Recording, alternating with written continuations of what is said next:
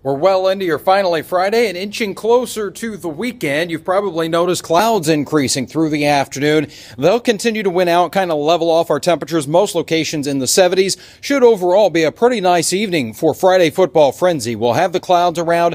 I think the showers, though, staying mainly to our west and north through the evening. Temperatures will stay mild. We're in the mid-60s right on through about 10, 11 o'clock this evening.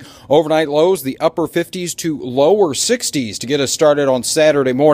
That's ahead of a cold front, which will have some scattered showers as we go through the overnight. Then tomorrow morning, not a whole lot happening as we go into the afternoon. We'll start to see those showers increase in coverage by around 3, 4 o'clock as that cold front actually moves through. And then by 8 o'clock, things are quieting down for us with the clouds. Temperatures on Saturday around 70 degrees for the afternoon high as the showers move east and the cooler air starts to move in.